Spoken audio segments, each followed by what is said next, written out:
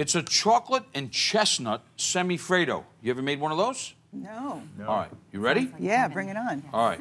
Why don't you come and help me? Okay. Basically, Sharon, there's a few components to this. Component number one is little meringue cookies. It's one of Brian's favorites. Here, have one. Do you get them ready-made? Actually, give them two. Or you make them? No, you can buy them or you can make them, okay? Which is just, again, stiff egg whites with sugar, done like out of a star tip, baked very, very low temperature. Chocolate, chopped up. That's this component right here. Okay. So that's component number one. Component number two, you and I, busy people. Chestnuts. I like to roast them. But it's a big But right. So you can buy them. You can buy them already pre-roasted. Are they dried or are they in a No, sauce? Or no, they're just dry. Yeah. So they're regular. Oh, some okay. come in a syrup, some come liquid, like this here. This comes in a little brine, like a liquid brine. Does it make Sweet. a difference? No, not at all. But what we want to do is take a little bit of that and puree it. Okay. All right, so here's the step we're going to do, a double boiler. Now, most TV shows, they're going to have a glass thing in here so you can see in it, la, la, la, la, la. Well, you know what? You have the easy way. Yeah. No, no, no. It's like old-fashioned way. 5 egg yolks, sugar. Here's the whisk. You can start whisking.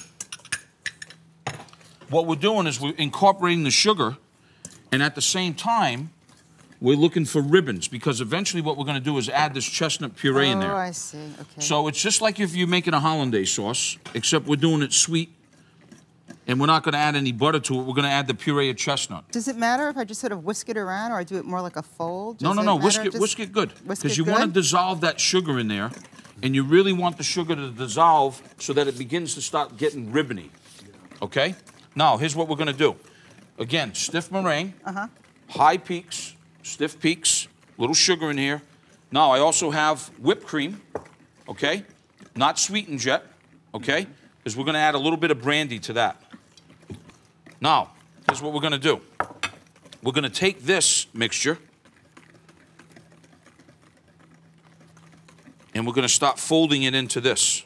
So that's where you fold. So I'm the beating it up, and you are the gently folding it in. You want to switch? No, I'm okay. Come on, switch. You can take up my aggression Go ahead. on that. I'll whisk. I'll fold. See, you weren't aggressive enough over here. Probably not. See? You're roughing it up.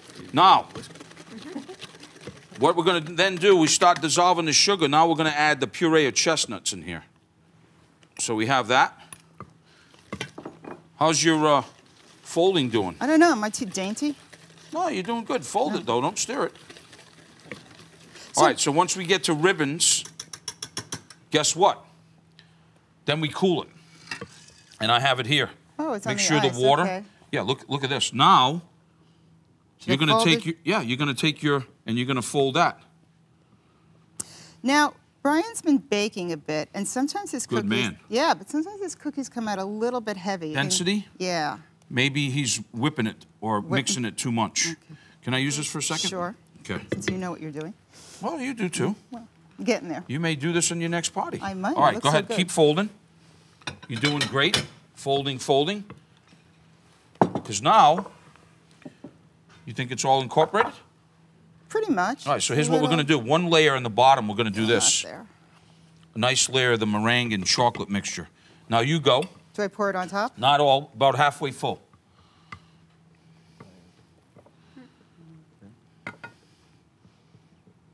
Great.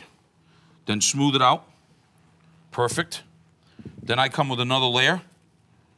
Yeah. Then you top it off.